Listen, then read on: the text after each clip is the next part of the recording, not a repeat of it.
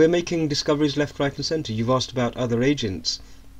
I think this is a very appropriate time. We, in one of my interviews last year, we disclosed that some of the Labour Party politicians were receiving funds directly from the Pakistani government.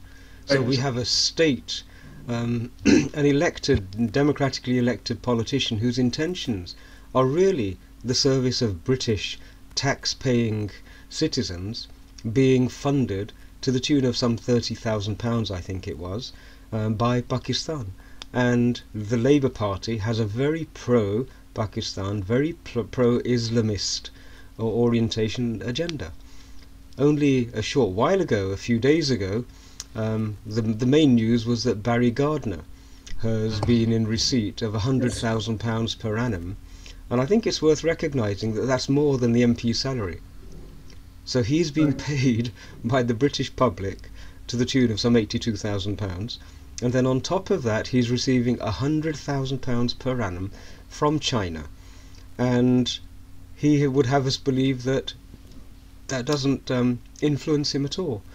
You know, the reason, the thinking about conflict of interest has just become so poor and so weak. It's an extraordinary development.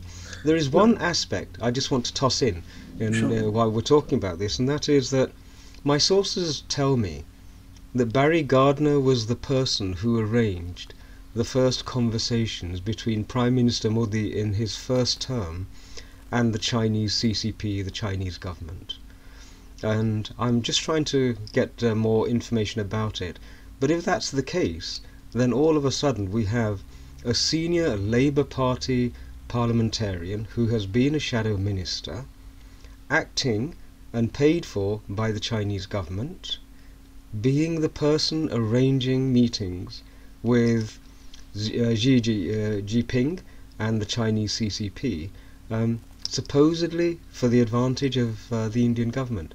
These should be ringing alarm bells if that was the case, and one really does have to wonder what it was that Barry Gardiner did which warranted him being granted a Padma Shri.